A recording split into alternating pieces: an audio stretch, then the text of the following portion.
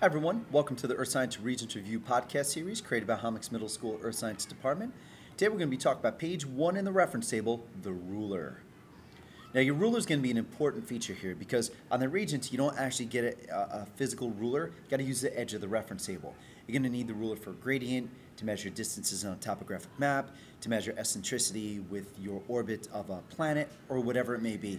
It's going to be an important feature, so we'll take a few seconds here to go over it.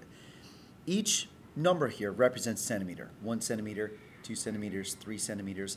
Within each centimeter, you are going to have your millimeter values. So essentially, each line is going to be a millimeter value that's going to increase. So 1 centimeter equals 10 millimeters. So for instance, this point right here is going to be, it's past the 3, so it's going to be 3.3 centimeters. The point right here is going to be 1.5 centimeters.